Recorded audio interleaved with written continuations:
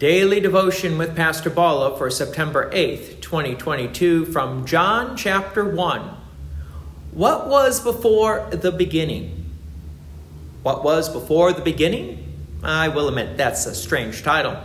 But the gospel writer, St. John, was trying to make a very interesting point. So let's start with the Gospel of John chapter 1, verse 1. In the beginning was the Word, and the Word was with God, and the Word was God. Okay, before anything existed, there was God. We need to remember this from the book of Genesis, chapter 1, verse 1. In the beginning, God created the heavens and the earth. So before God started creating, there was absolutely nothing but God himself. So what was before the heavens and the earth? Answer, only God. So when John states that in the beginning was, which is a past tense, the Word, and that Word was God, John will tell us a little bit later on that the Word of God is Jesus. Jesus is God before the creations of the heavens and the earth. We usually think of Jesus as being born of Mary, born in Bethlehem, and that is true. But it's better to think of Jesus as the eternal God who takes on human flesh and blood and is born of Mary. Verse 2, he was in the beginning with God. All things were made through him, and without him was not anything made that was made. So here John is telling us that through Jesus, everything was made. So Jesus was actively part of the creation of the world. Typically, we think of God the Father as the creator. But we need to remember that there's one God.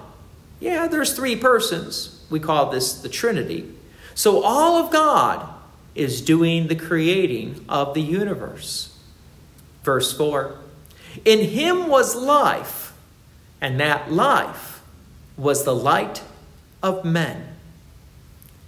John says of Jesus, in him was life. Well, if we understand Jesus as the creator of all life, then it does make sense. The hard part of this verse is actually the second part, which is the life was the light of men. John here is telling us that Jesus imparts life, and this life is more than just physical life. Consider this question. How are animals different from human beings? Both are created by God. But Jesus illuminates human hearts, people like you and me. There's a special spiritual connection between us and our Creator. That is between humanity and the Almighty God. The animals do not have this special relationship. Your dog or cat cannot say that Jesus is their Savior, nor can they understand a need for a Savior. This is unique for humanity. You may remember in the book of Genesis when God created Adam, from Genesis chapter 2, verse 7. Then the Lord God formed the man of dust from the ground and breathed into his nostrils the breath of life, and the man became a living creature. So God created humanity much differently than the rest of creation. God even breathed into humanity the breath of life. This is that special spiritual connection and illumination that the gospel writer of St. John is writing about. So as Christians, we need to realize that humanity is the most important part of God's creation. God has a special connection with humanity that he doesn't have with the rest of his creation. So you are indeed very special. And we will find out later in the Gospel of St. John that you have been redeemed by our Savior Jesus Christ.